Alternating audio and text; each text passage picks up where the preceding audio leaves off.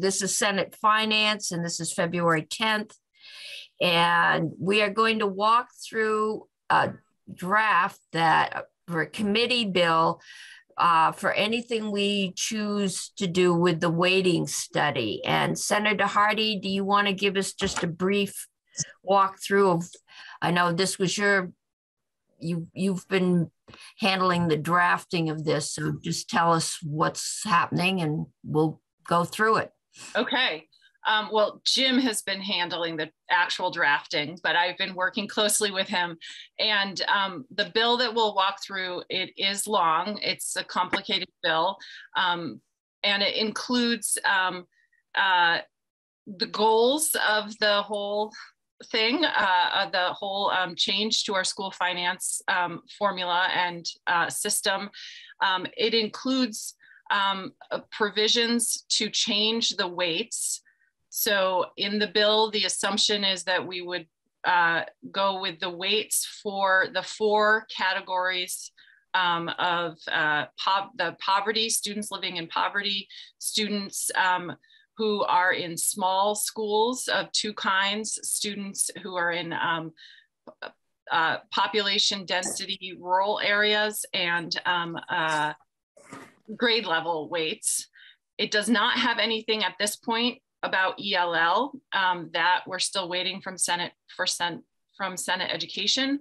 But it has the weights for the other 4 categories. We could certainly change to the cost equity formula, but that's what is in there now. It also includes some transition provisions that I mentioned yesterday about rolling in the changes in weights by averaging the equalized pupils. It includes an audit and an evaluation, which is based on the proposal that Senator Brock made to the task force, and it's fleshed out a little bit more. And it includes the creation of an education fund advisory committee, which was recommended by the tax commission and also the pupil weighting task force. And it has some provisions related to that. And it also provides additional staff to the Agency of Education. So the one thing it does do in ELL is 2 staff for ELL support, and then 2 staff for education quality standards and 2 for finance. So those are the main provisions, and Jim will go through all the details. But a lot of this is based on the recommendations of the pupil weighting task force. So that's sort of what I had Jim draft as a starting point. Right. So this is the initial draft from based just about entirely on the weighting and on the study recommendations. And Jim will walk us through it, and then it will be our turn. So Jim, why don't you start, and welcome to Senate Finance. And Jim and I started down in Ed together. We did? And did a steep learning curve. For me, for sure. Oh, for me too. So thank you, Chair Cummings. Do you prefer to have the document on screen or not? Yeah, it's probably easiest to do it that way. Okay, so Faith, I'm not sure if I have that capacity. Let's see. I do, great. And it's right here. Okay, so for the record, Jim Damery leads council. We are walking through this initial draft of a committee bill. And I won't go through the statement of purpose. I think Senator Hardy did an excellent job bringing out the main points. So there are 4 points brought out here, just high level around the changes to weight, around the creation of this new advisory committee, the new positions at AOE, and the requirement to have an audit performed. There's more in the bill than that, but those are some of the main parts. So coming down to the findings and goals, I won't go through these in detail. I'll just summarize what's in these subsections. So we start with Brigham and the right to substantial equality and educational opportunity. Then we go into kind of a Vermont perspective on trying to achieve that. And then we talk about learning differences in students coming from different backgrounds and therefore needing different levels of support. And then D goes into talking about Act 173 and the weighting study that UVM and Rutgers did. And then E goes into that report that they delivered and its findings. F goes into Act 59 from last session, which created the task force that met over the summer and their recommendations. And that's it. So those are the findings and high level. The goals here, there are 5 goals, and these goals are the same goals that would be tested against during the audit. So I'm going to read through these because these I think are important. So it says, by enacting this legislation, the GA intends to fulfill Vermont's constitutional mandate to ensure that all students receive substantial equality of educational opportunity throughout the state. The legislation is designed to, 1, increase educational equity by ensuring that the financial resources available to the local school districts for educating students living in poverty, students with English language learning needs, students in small rural communities, students in sparsely populated school districts, and students in middle and high schools are sufficient to meet the cost of educating these students.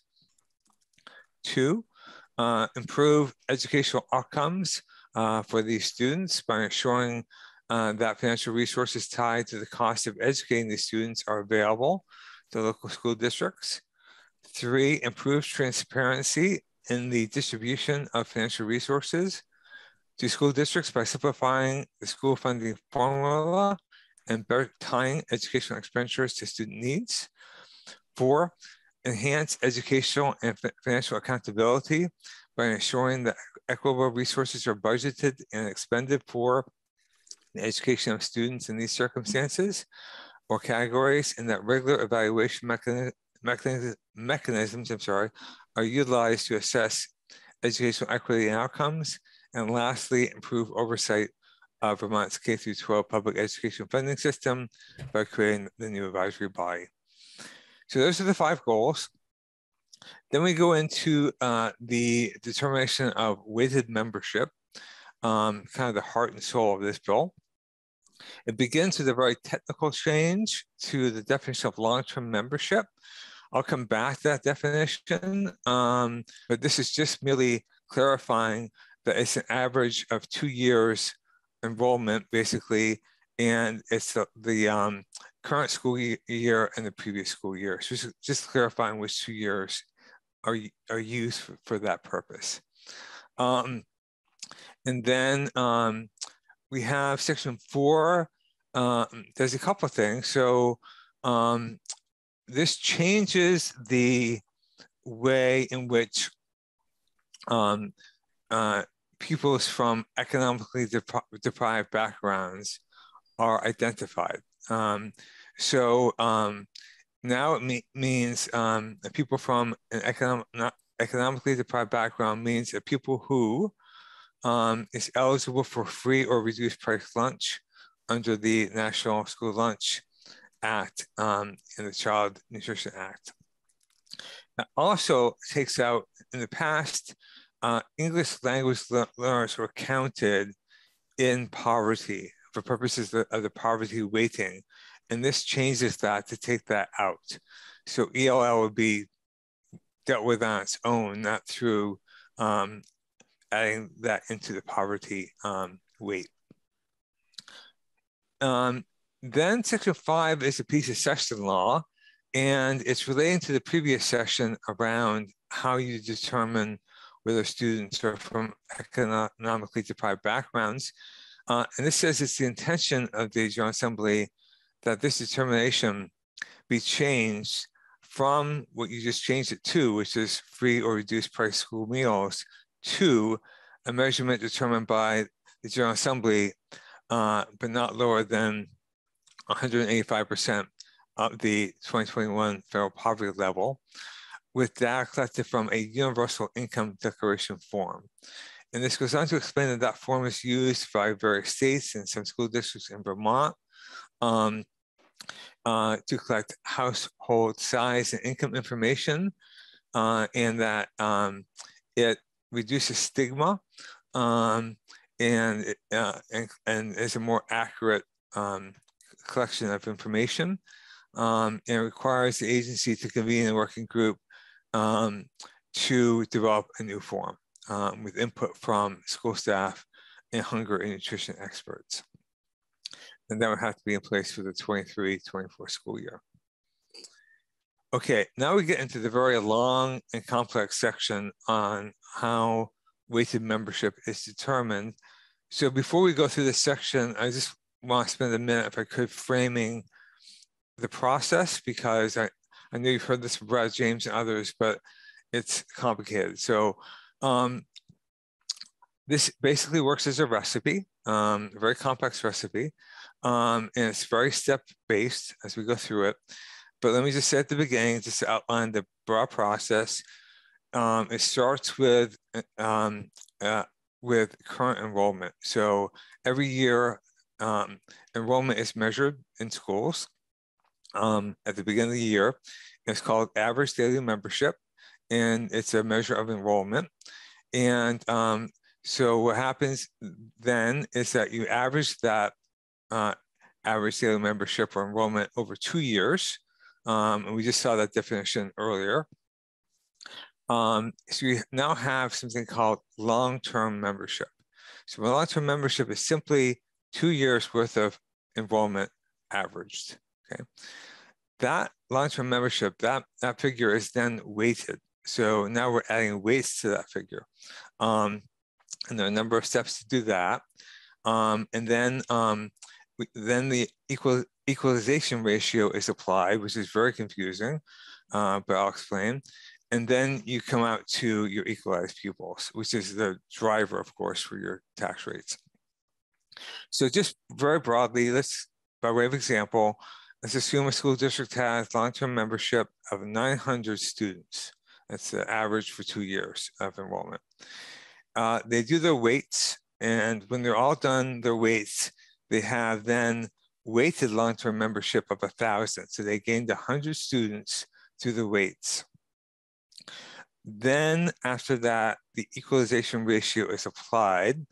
And what that ratio is, it's a statewide enrollment. So let's say we have 78,000 students statewide. Then you divide that figure by the statewide weighted enrollment. So you combine all the weights across all districts. So let's say there's 78,000 students, but the weighted statewide is 85,000. So you take 78,000 divided by 85,000, and you come to 0.92. So what happens with the equalization ratio is the school district, in my example, had 900 students, but 1,000 weighted students. The 1,000 weighted students would be multiplied by 0.92, and therefore the school district would have 920 equalized pupils.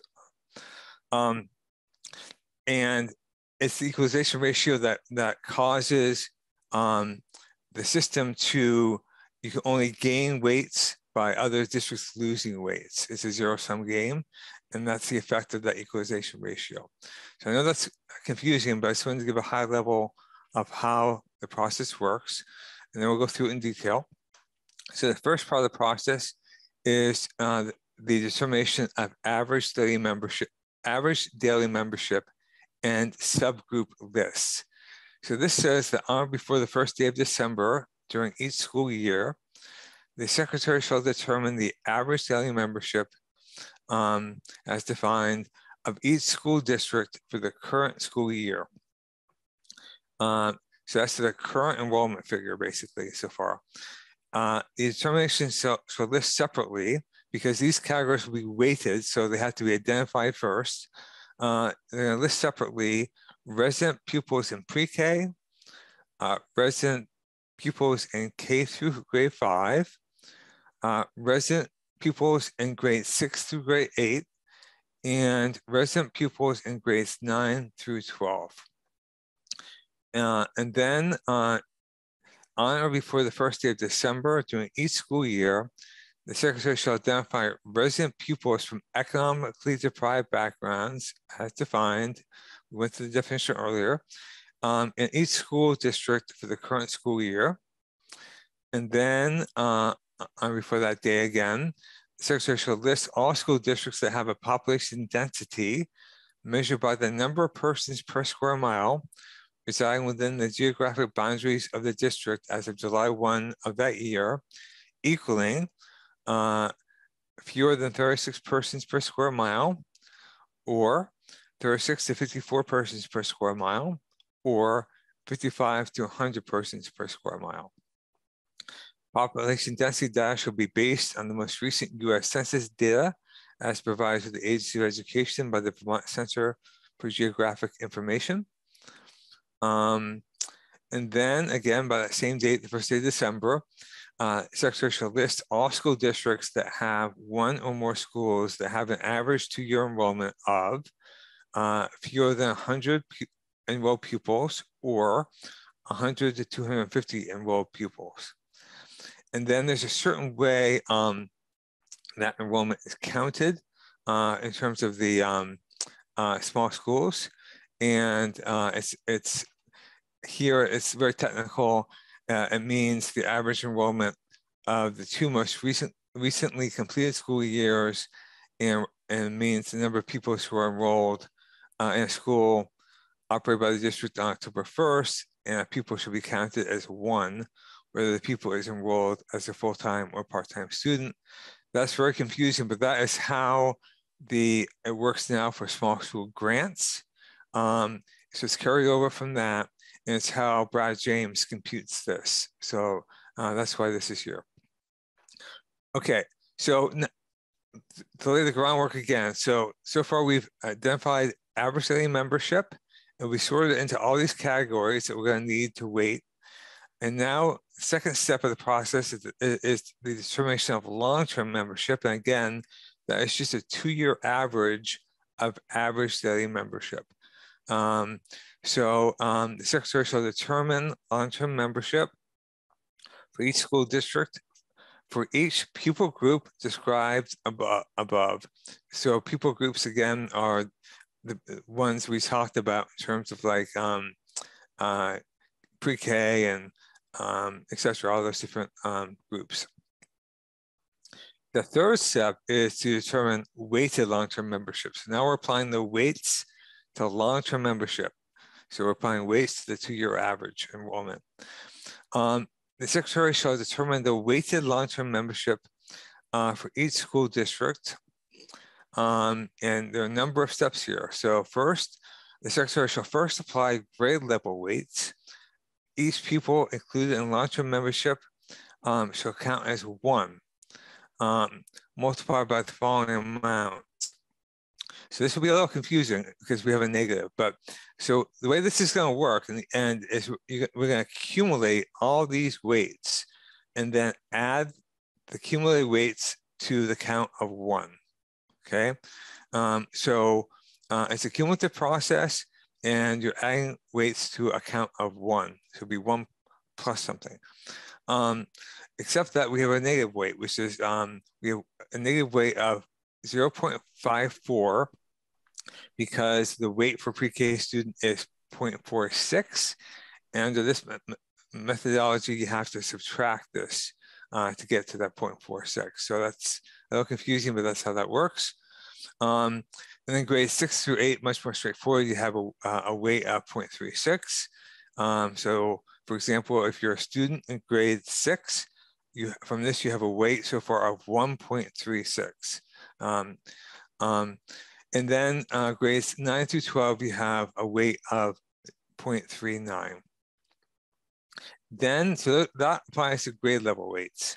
Now we're going to move to weights for the economically deprived background students.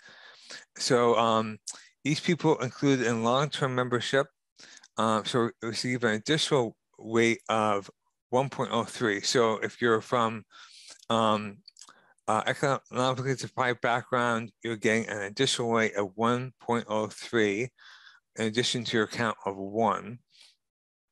And then third, the secretary shall then apply the weight for people living in low population density school districts.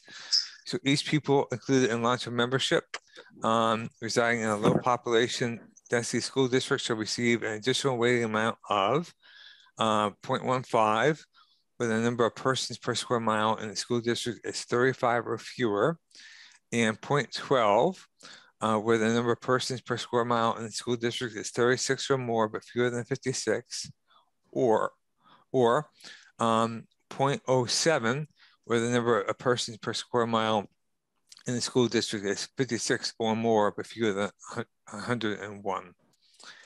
And then lastly, the secretary will apply a weight for pupils who attend a small school.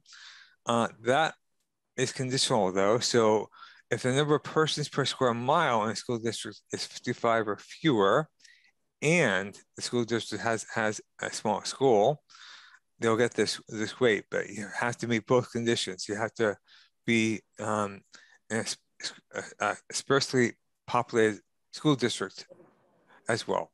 And that weight is, if there are fewer than 100 pupils, then the school district receives an additional weighting amount of 0.21 for each pupil included in the small school's average 2-year enrollment. Or if it's 100 or more, but fewer than 251 pupils, then it's an additional weight of 0.07 of those students enrolled in the small school. And then 5 says, a school district's weighted long-term membership shall equal long-term membership plus the accumulation of the weights assigned by the secretary under the subsection. So this is 5 is where we're saying all of this stuff accumulates. So you have a count of 1 because you've got long-term membership will be your count of 1 for each student. And then you're going to accumulate all of those weights, and you have 1 minus weight for the pre-K. Everything else is a positive weight. Then we go to no change here. There's a hold harmless provision. So we did take out some language here, but again, it's just taking out the old weighting methodology. For F is hold harmless. This is where you have a 3.5% hold harmless.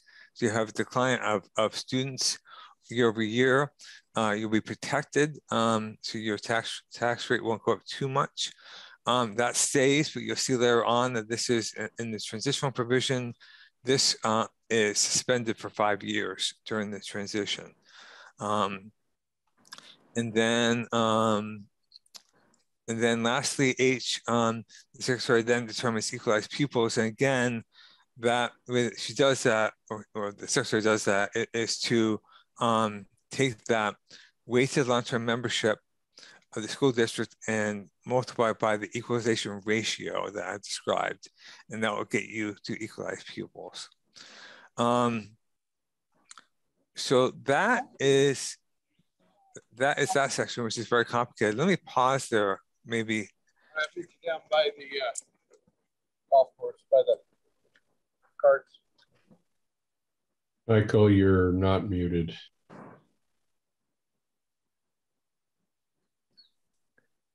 Should I continue, or I just wanted to give the committee a chance to raise questions, or no? Okay.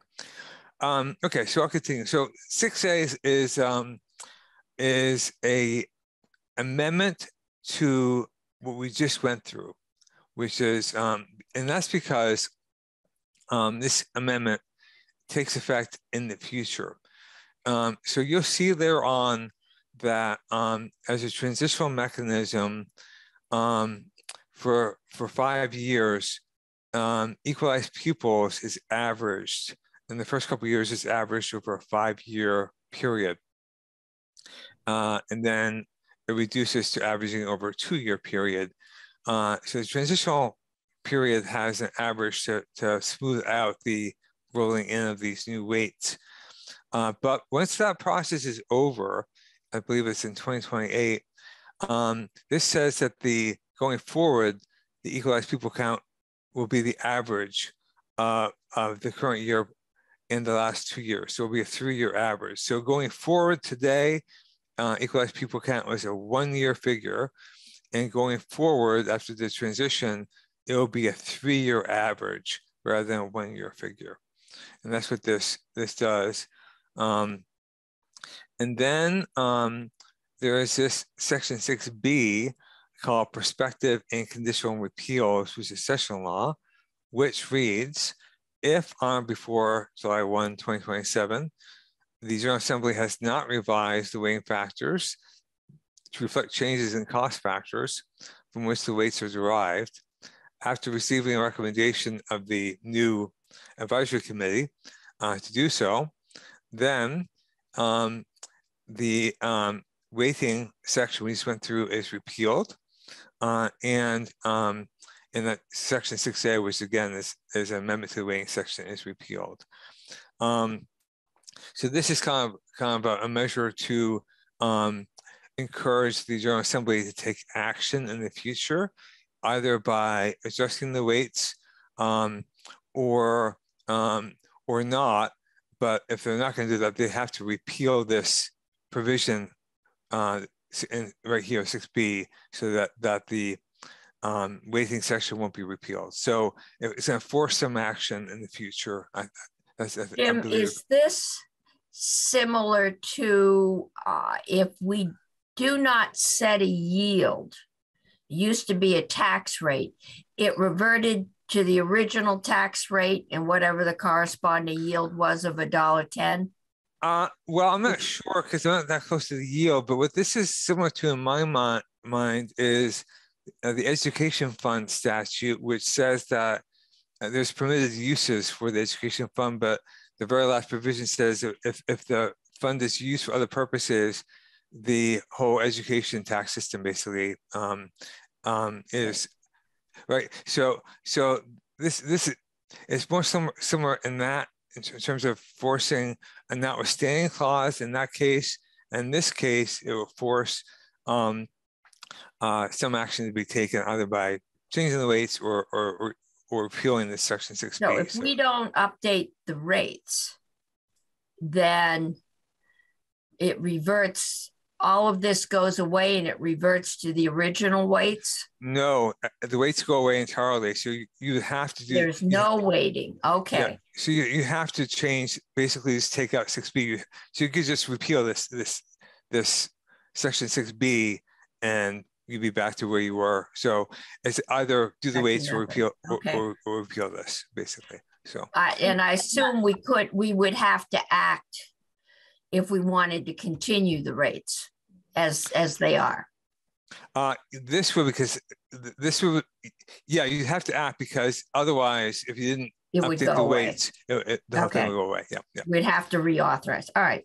Yeah. And Madam Chair, if I may, one of the reasons this is in here is because the original weighting factors report by Professor Colby and her team recommended that the weights be updated every 5 years. Mm-hmm. At least every 5 years. And so this would be, if we enact this in 2022, 2027 would be 5 years. And so it sort of forces a recalculation of the weights and could recalculate them to be the same thing or something different. So that's why this is in here.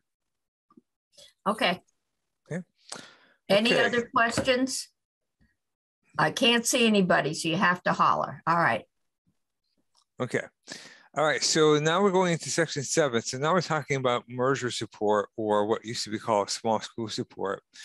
So what this does, now that there is this small school weight, this repeals essentially the small school support statute, except that it turns it into a merger support statute, because we do have merger support for those districts that voluntarily or involuntarily merged. So it takes out the current language, but puts in new language, which I'll come to momentarily. So now it says that a school district that was voluntarily formed under Act 46, etc., and receives a merger support grant shall continue to receive that merger support grant subject to the provisions of subsection C. And what that will say is that if you get a weight, a small school weight, you don't get the merger support grant too. And then same thing here in B, if you were involuntarily merged or formed by the state board, again, you get the same deal basically. So you're gonna get the merger support grant. It's the same. Basically, you're gonna take your small school grant that you had in fiscal 2020, and that will become a merger support grant going forward, the same amount, but you don't get that again if you get a small school weight, which is right here in C. And then, of course, the merger support grants go away if the small school is closed. If the reason for getting that grant changes, because the small school closes, then you no longer get the grant. And then there's just some technical changes here. So we have section 8 around DAS missions and corrections. And this is just taking out the reference to small school support since that's gone. And again, another conforming change here, talking about the small school weighting adjustment rather than the small school grant. So these are merely conforming. Now we go into the transitional section 10. And so what this says is that for fiscal years 24, 25, 26, so the first 3 years, I believe, the number of equalized pupils in a school district shall be determined by averaging the equalized pupil count for the year of calculation with equalized pupil counts for the preceding 4 fiscal years. So for these 3 years, you're taking a 5-year average of your equalized pupil counts. And then for the next year, you're taking a 4-year average. And then for the next year, 28, you're taking a 3-year average. And then after that, we went over earlier that you're amending the base statute to have a 3-year average going forward after fiscal year 28. Then section 11 suspends the excess spending penalty for that same 5-year period, the transitional period.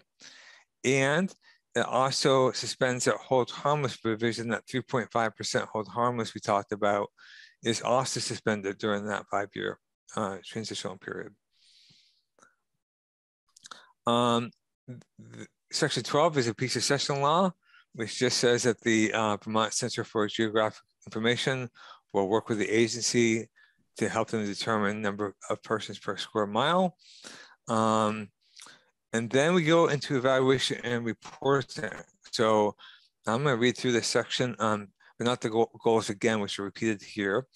But it says, on or before December 15, 2029, the state auditor shall submit to the House and Senate Committees on Education, Ways and Means, Finance, Agency of Education, and the new Education Tax Advisory Committee, a performance audit conducted under GAAP.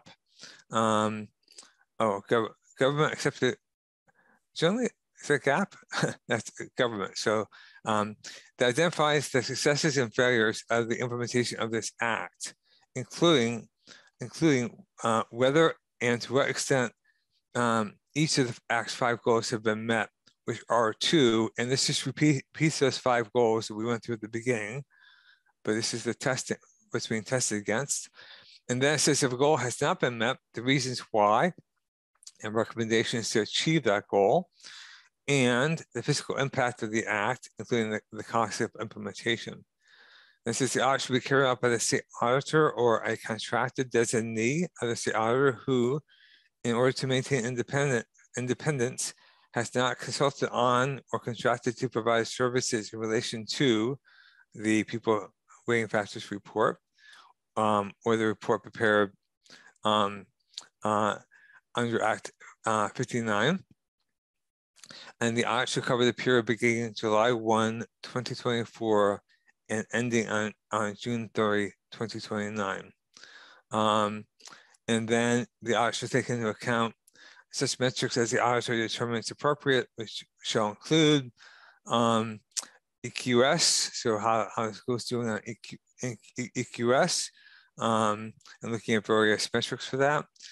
Student performance, progress on proficiency-based learning assessments and graduation requirements, student performance on standardized tests, the Vermont Youth Behavior Risk Surveys results, graduation and post-secondary education enrollment rates, education spending, homestead tax rates, educator compensation levels and for licensure status, and academic, extracurricular, and student support resources across school districts. Then we have the creation of this Education Fund Advisory Committee. And the purpose is to monitor Vermont's education financing system, conduct analyses, recalculate and recalibrate the pupil weights and categorical aid amounts as necessary, and make annual recommendations, reporting annual recommendations, and so report its findings to the General Assembly. Membership should be 7 members, Commissioner of Taxes, Secretary of Education or designees, 2 members of the public with expertise in education financing, appointed by the Speaker, 2 members of the public with expertise in education financing, appointed by the Committee on Committees, and 1 member of the public with expertise in education financing, appointed by the Governor. Powers and duties are annually before January 15th of each year. The Committee should make recommendations to you regarding the recalculation and recalibration of pupil weights and categorical aid as necessary, the property dollar equivalent yield, the income dollar equivalent yield, the non-homestead property tax rate, and the amount of the stabilization reserve. Assistance is from various people or departments of taxes, AOE, GFO, Ledge Council, and Office of Ledge Operations, and then standard language around meetings, compensation, the standards of compensation as well. And then it requires a first report of this committee by January 15th of next year. Yeah, so that's basically it there. And then section 16 is a change to the tax title, section title 32. And this changes existing law.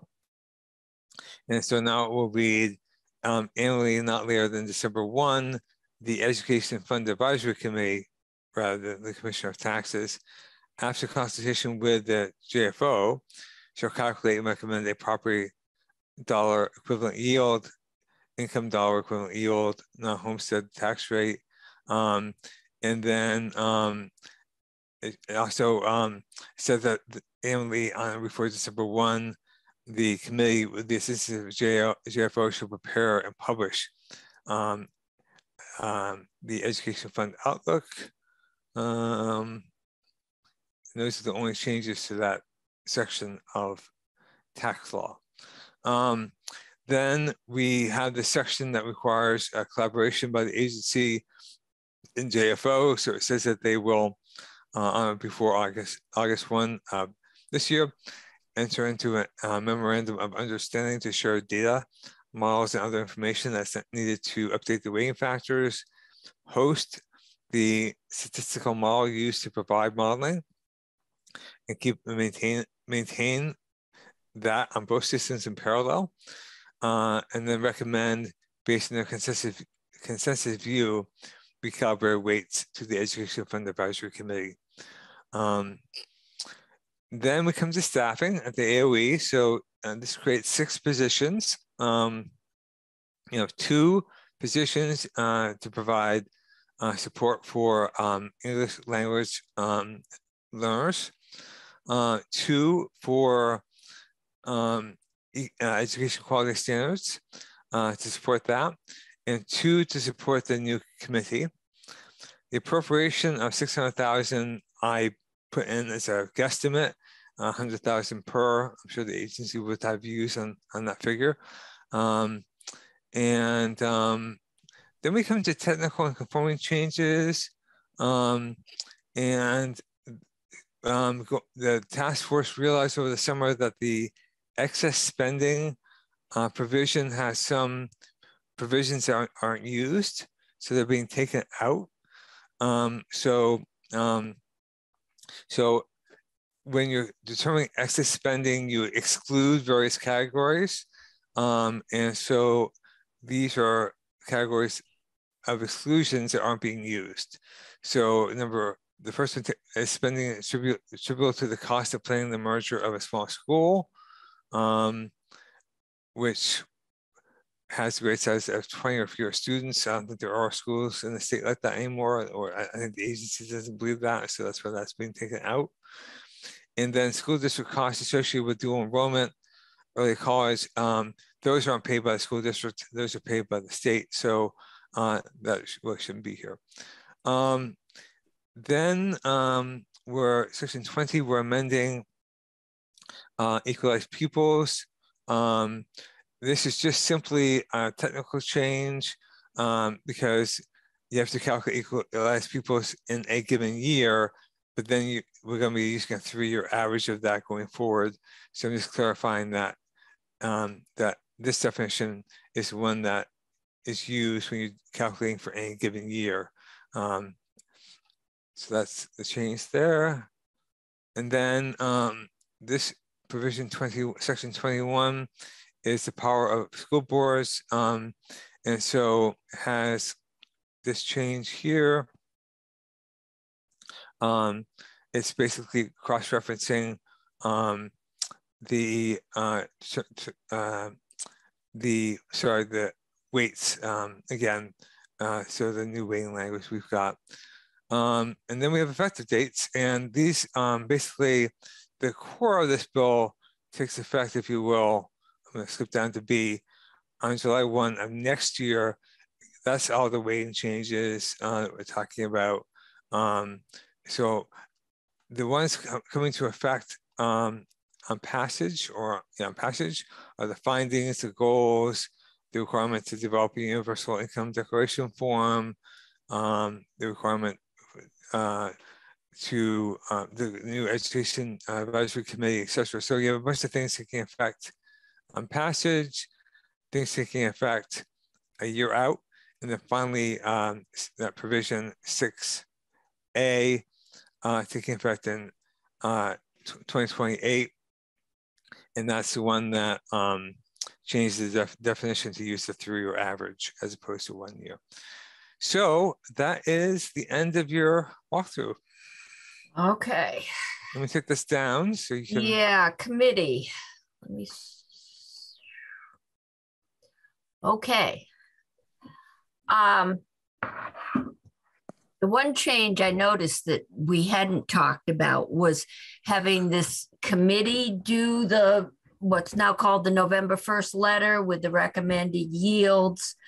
I want to send the whole bill out, I think, to the education department and to the tax department and joint fiscal for comment or feedback, because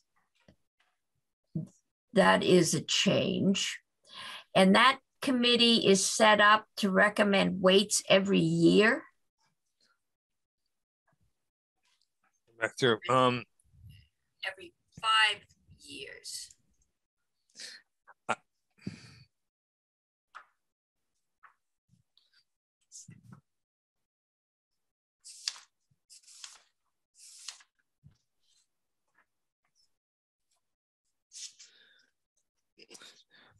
Sorry, Chair I'm looking for that provision. I want to make sure I get it right for you. Get back to us. It was right at the end. It talked about. Are they assessing weights every year? The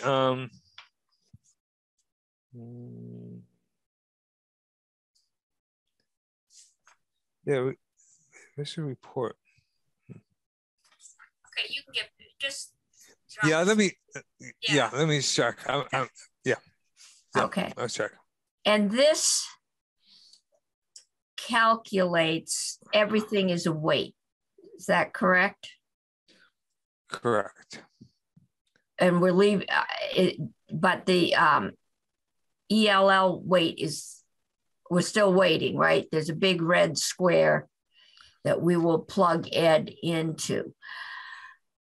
But we have not talked about one of the original thoughts was that we could do some as weights and some as grants outside of ELL. And what's concerning me, and I've got to do more research, is that I have an inner city that is losing, that is one of my lowest spending, poorest districts, and one of my larger, not definitely wealthier than the inner city school is gaining. And a lot of it, and the difference is the sparsity weights. And I'm wondering how many other inner cities, because they are dense, are actually losing. These are the places that thought they were going to win. And I want to check on that, but I'm wondering if we went to because we already, for rural schools, they get a transportation grant. Now we're waiting them for poverty. There's also a small school grant up to schools having 250 students, which is not too small in Vermont. So we've got 3, and I've asked Professor Colby to come in and talk to us why we also need a rurality, sparsity, lack of density grant if we are covering for the cost of transportation and poverty and ELL and other things. But it seems to be the density, that's the weight that's working against the inner cities. And I just haven't had time to sit down and go through all of Brad's printouts from yesterday. But I asked about my 2 schools, and it was the density weight that threw them. Senator Brock. I would just amplify what you said in the discussion with Professor Colby coming up as to whether the density rate is a measure in itself or whether the way it appears in the ultimate statistics that she came up with, in effect, a measure of other factors of which density just happens to be commonality. For example, in rural districts, are rural districts poorer? Are rural districts have other factors that may have influenced this particular weight or the application of this weight? And is rurality an equally valid measure of something that is meaningful, whereas poverty is much more clear cut? And I think it's worth exploring more in our questioning of Professor Colby, because it's something, frankly, that's concerned me as a member of the task force. So that's just one that I've picked up on, and I want to have a little more discussion. And I finally figured out, I haven't heard much from my districts, but I have 2 superintendents that were appointed in the last 2 weeks, one as recently as last night. And I'm not sure, I know there's been some churning in the superintendency, there's been interims, and I'm not sure where they are, but I don't think if they have a full-time superintendent now, it's not a very long-term one. So but I know that these are schools that thought they are so poor and they weren't when the weights got put in originally, that they were going to see something of a windfall, and they are actually going to lose, depending on where and lose 92 students, which is not a small amount. So that's just one of the things I want to look at. But we've looked at weights, we've decided we were leaning towards weights rather than the equity payments, but we haven't really looked at the interaction and, if we might either not do something or do something as a grant, which would take it out of that whole weighting profile. So just a thought there, but you might want to look at if you've got any inner city. I know we looked at Bennington. I think I wanted to look at St. Johnsbury. St. Albans, I think, is probably transferred enough it might still be impacted, but some of those smaller, denser communities. And then some of them have private academies that act as public schools. So that gets even more complicated. Okay, questions at this point? I'm starting to think there's a conspiracy to get a long break. Senator Bray. So I don't remember the sequence in terms of the factors used in the weighting study group. Did Professor Colby, can you just remind me, did Professor Colby's report get drafted prior to your ever convening, and then you're reviewing that?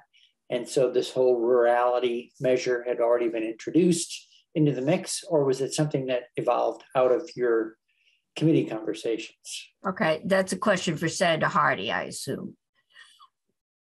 Yeah, so do you want me to answer that, Senator? Please. Okay.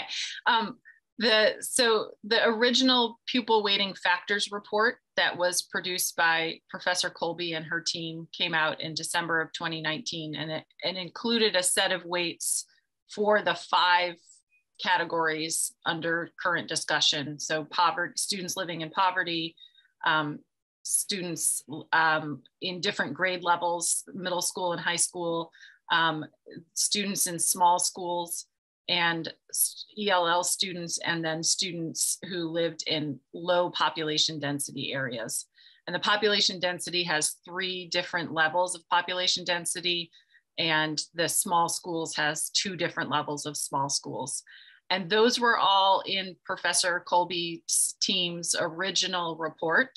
And she and her team did a lot of statistical analysis based on 10 years. I think it was 2010 to 2019 cost data for school districts and schools and regions, the region, looking at that cost data and doing statistical analysis to determine how much more educating a student in those various circumstances cost to the same standard, and that standard was test scores. So the quick answer to your question is yes, those were the original categories that Professor Colby's team proposed. We did not change those categories at all. We had a lot of discussions about them, as I've talked to Senator Cummings about, and Senator Brock can confirm or deny, I suppose, this, but we had a lot of conversations about whether or not we thought that all 3 of those rural categories were necessary, and did transportation offset it. And Professor Colby can talk to that issue. She talked to us about it. We had conversations about the different grade levels. We had conversations about the different school sizes. And as Senator Cummings said, a lot of us were skeptical that a 250 person school was small in the context of Vermont. But Professor Colby's data showed that there were differences in costs for these categories. And I would assume that she would say that the other things were held constant. So poverty was held constant when looking at rurality, et cetera. But I can't speak for her. I'd rather have her explain it. But they are the same categories that were in the original report. And if I may, just to follow up. So costs, I mean, if the idea is to measure costs, then you would also want to know that you're getting the same outcomes for that cost, you know, like the educational quality or whatever product is the same in each place so that the costs are also comparable. And so you're saying she normalized on test scores. That was the proxy for an equally valuable education. Her outcome, the outcome they used was math and English language, English test score, math and reading test scores.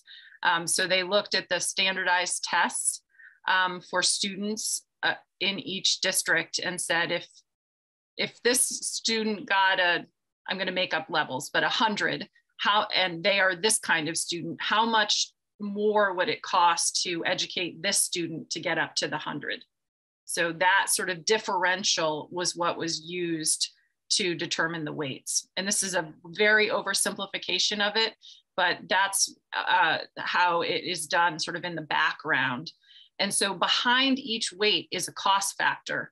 And those cost factors are actually what is the cost equity payments are those cost factors. Mm-hmm. So if you remember the chart that I gave all of you that had, these are the weights, these are the cost factors. Mm-hmm. Literally the weight that's the cost that's associated with that weight to educate the same student up to an equitable standard. And I guess you could say the sort of like average student is a student in elementary school that is not impoverished, does not go to a small school, does not live in a sparsely populated area, does not have English language learner needs. So that the one is the elementary school student in those circumstances. And so how much does it take to educate everyone else up to that same standard? And knowing that educating middle schoolers and high schoolers is more expensive, namely because of the wider variety of classes and services that are necessary. Okay. But this is all based on the assumption that if I spent 2 point whatever, you know, if you've got the 1 and your weight is 1.24, that if I spent twice as much, 2.25 times as much, I could educate that poor student to the wealthy student's level based.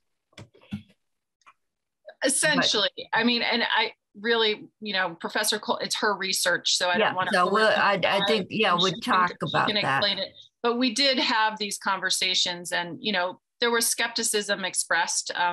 And concerns and questions, you know, about some of the weights, and ultimately the task force kept the same categories that she had in her team had in their original report, mainly because we didn't have any sort of counterfactual data to say that's not right, and theirs was an empirical study that came up with these. A different empirical study would certainly come up with different results. That's how it works. But okay. Did I see somebody before Senator Brock? Senator Pearson, did you have your hand up? I was just going to comment that, you know, the details of language seem a little in the future to me. So that's why I wasn't engaging in questions. Oh, okay. Senator Brock. There's just a comment on where there may be some skepticism. When Professor Colby first came before the task force, I noticed that she emphasized that her work was based upon what the legislature asked her to do. And in a subsequent meeting, I went back to her and said, what I heard was that you did what we told you to do, but the question is, did you do what should have been done? And I didn't really come away, and Senator Hardy may have a different opinion. I didn't really come away, having come back to that question 2 or 3 times during the weeks we did this. I didn't come back with a real clear answer on that. And so that is always been kind of in the back of my mind is, did we do everything that should have been done? And did we use everything that perhaps we should have looked at? Or were we narrowly focused on these particular areas of inquiry? I think that what was done, I think was done well. I think it was done thoroughly. I think I'm comfortable with the kind of methodology that Professor Colby used. I also, of course, obviously look at the end result. We have, what, a 66-page bill. And I guess the only thing that we should have added is a coefficient of complexity to make it a little bit more difficult to understand. But aside from that, I think we did what we could with what we had. Yeah. And I think that given what we asked the task force to do, they did way more than we asked them to do. But our primary goal was equity. And we knew the old weights weren't equitable. We knew that towns had changed and people had migrated, and towns that once were fairly middle class, the jobs have gone away and they aren't that middle class anymore. But now we're doing the runs. And when you look at the impact and something seems counterintuitive, I think it's time, I just feel the need to understand why, because I'm going to get asked why. And, if Washington County may be different in that we do have a couple of small cities, but I want to make sure that we aren't disadvantaging another group of kids in trying to advantage kids in more rural communities, because there are some very wealthy rural communities. And I think we just need to take a look and make sure that what we've done fits, when we look at the reality of how it plays out, just see if that fits with how we thought it was going to come out with the reality on the ground. And if it doesn't, ask why, at least so we understand that. Senator Hardy. Yeah, a couple of things. The rural cost difference that Professor Colby pointed to, and she'll have more details on this, is that the cost of labor and the cost of supplies are higher in rural areas in some cases, and our rural school districts don't have sufficient funds to pay that same cost. And I think you heard that from Superintendent Batso-Jorn talking about how she has a whole bunch of teachers who aren't fully licensed because she doesn't have enough resources to pay for the licensed teachers. So that's one thing about the rural things. And then there are districts that sort of get caught in the middle that are neither wealthy nor really poor. And that's certainly true for Addison County. We get caught in the middle. And I think it's somewhat true for Washington County, just sort of looking through that, the run that Brad did. And one thing about Barry, and this is true for Addison County District, did Barry merge, Senator Cummings? So the districts that merged— It was a forced merger. Right. So because they're larger, their poverty, the sort of poverty in maybe inner city Barry gets less, overall is lower. And then also their density is lower. So districts like that's true for a couple of my districts as well. And that's one of the main reasons why we kept the merger support grants. For those districts, they would continue to get the merger support grants. And that is not in the printout that Brad did. So we could ask him to add those in so you can sort of see the extra that they would continue to get for merger support grants. So that was definitely a factor, because they wouldn't get the weight they did what And we asked. they are getting the merger. To Yeah. make it more complicated locally, Barrytown just did a reappraisal, and one tax bill I'm very acquainted with went up 40%. And it usually takes at least 2, it took 3 votes to pass a budget. And if their wealthier areas' taxes went up anywhere near that, it's going to be a very interesting town meeting in Barry, or the merged school district. And it's the perfect storm at this point. So I just want to make sure we've dotted our I's and crossed our T's, and know why whatever is happening is happening. So, okay, any other questions, comments? All right, we are ahead of schedule. Our next witness is not scheduled until 3:15, right? Because we thought this would go until 3, and it hasn't. Madam Chair, can I just ask? I'm just wondering, given the silence, what other members of the committee might need to hear in order to go to the next step with this? I think we may need to start with, see if we can get some breakouts on the ed fund impact of that rotating or averaging per pupil. I'm assuming you guys didn't do that. The averaging, the 5-year average, the transition. Okay. Yeah, I can talk to Brad about that. Well, we'll drop Brad a note and see if he can come in and help us see how that would work on the ed fund, and get a sense of how that might work.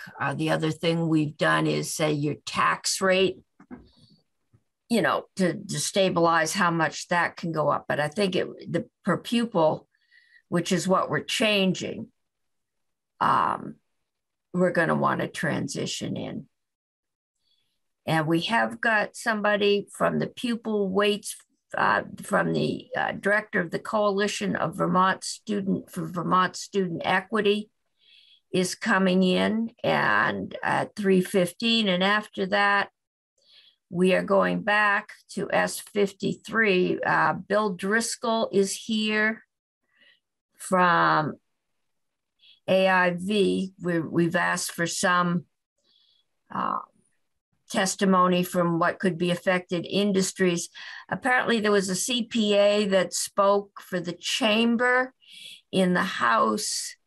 Megan Sullivan from the chamber, that CPA has moved on, and she's trying to find somebody else to come in and talk to us from the chamber, and see how that works on that one.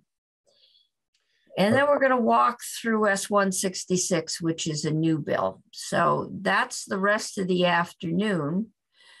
Are we still anticipating some guidance from Senate Ed at this point on pupil weighting? We are anticipating a proposal on the English language, yes.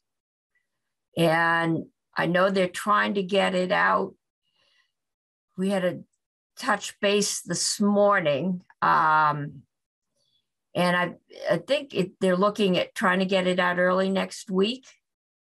I know they couldn't get it out tomorrow, but they're trying, and as soon as we get that, we can plug that in. Then we can look at then we know we're dealing with the runs with at least that. We can, I think, eliminate one run, and then one column in there, and still work our way through. But we'll be able to see what the impact of that decision is. Madam Chair, Yes.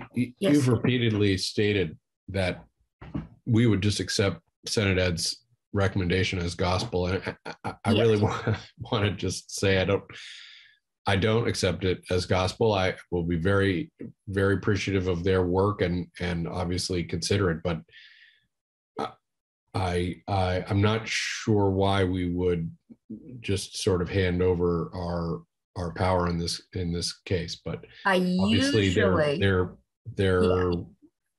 input is not anything I would dismiss. But no, I usually, when a bill comes to us, try and keep our focus on sections of the bill which are within our jurisdiction. Jurisdiction has been given to the Ed Committee to work this one through. I've been in this building long enough to know that there are no sacred cows and that we can cut up anything we feel like. And I also know that anything we do will be chopped and reassembled in the other body. This is sausage making at its finest. I think it's wishful thinking that you will just do that so we can get this bill out of here. But I also know that you might not. So, but they are getting the first cut at it, and they might do what you think is the right thing, and life might be good, or life might get a lot more interesting. So we will see. Senator Hardy, did you have something to say? I not on that. You've said good. Said it all. But I just wanted to make a request to Senator Brock, because in the section on the audit, you'll see that as I said, put a lot more meat on the bones of that, and just want you to make sure I know you do this anyway, but please look through it, and maybe we should have the auditors and obviously AOE and people like that. Yeah, I think I'm going to ship this bill out to all the impacted state agencies, and just ask them if they would like to comment, because we've switched responsibility, we've added responsibility. Having been through this before, I think telling the administration they will add 6 positions probably won't get warmly received, and it will send this bill to appropriations. Yeah, but, I mean, but that's something. We also heard from we heard really clearly about how school districts need more support from AOE. Yeah. And also to Senator Brock's point about the sort of narrowness of the study and that question that he asked, I think at least 5 times of Professor Colby about what would you do if you were going to redesign the whole thing. That the audit is partly sort of trying to get at that question. Right. So wanting to make sure the timing of it, Jim and I went around and around on the timing of it. So that's another thing to make sure that we've got it at the right time. So, but it's important that we do this right, because this is going to be a major change. There will be some major change in some of our districts, which means we will feel major pain. Some of us are still healing from the merger debates. And so you don't, when you do something this major, you can tweak it, but you don't want to be, doing something major in the next year or two. So I think it behooves us to make sure we've got it right. Senator Brock. Well, I think we did what we could with what we had. But part of the underlying thought behind the questions that I kept repeatedly asking Professor Colby and others were, if you were to design a really workable education funding system, would it look like this? Well, no. It wouldn't. It probably wouldn't. But we didn't get there. We didn't get no. Well, that there. Isn't what we asked her to do or paid her to do. That's correct. We did not. And so we got what we asked for. Yeah. And now we've got to deal with it. So we are dealing with the base system we've got, and we are changing one section of it, one section that never got looked at in, I think, any of our time here in the building. Maybe Senator McDonald was here in the other body when they looked at weights, but we've never looked at them in my time in the building. Okay, so you're getting a slightly longer than scheduled break. Thank you, Jim. That is, this one and the merger bill, you've done your share of heavy drafting. I think the worst was special education. That was tough. Okay, I missed that one. But if you'd like to take a shot at appraisal, how you appraise timeshares, we'd love help. Okay. Okay, committee, I'll see you. Be here a few minutes before 3:15.